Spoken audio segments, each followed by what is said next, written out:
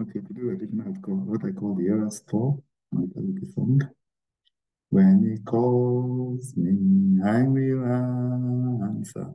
When he calls me, I will answer. When he calls me, I will answer. I'll be somewhere working for my Lord. I want to start with prophetic word of knowledge, July 24, 2024. Reciprocity will attract favor and gifts, so try to be sure that you pay people back in, with kindness, especially if they've helped you in the past. I see someone reconnecting with a relative who is a professor and is also in the banking industry in Togo, West Africa. Then jobs in Nigeria are disappearing. Yeah.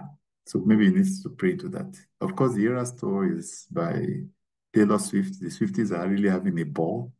It commenced March 17, 2023 in Glendale, Arizona, and it's going to conclude December 8, 2024 in Vancouver, Canada. It covers, there are 152 shows, spans 5 continents, and the cultural impact and the finance that it is crossing, is mind-blowing. How much more those of us that have the gospel to preach? We need to be people that are proselytizing.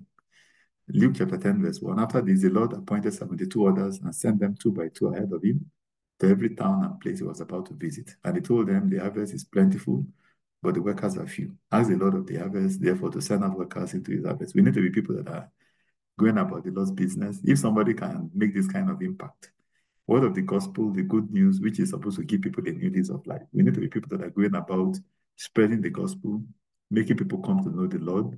And if you are listening to this podcast, it's also an opportunity for you to make that commitment to the Lord so that your life can become better, much, much better than what, the pastor is offering. Because we are talking about a life that is pleasing to God, a life in which one would have peace with God.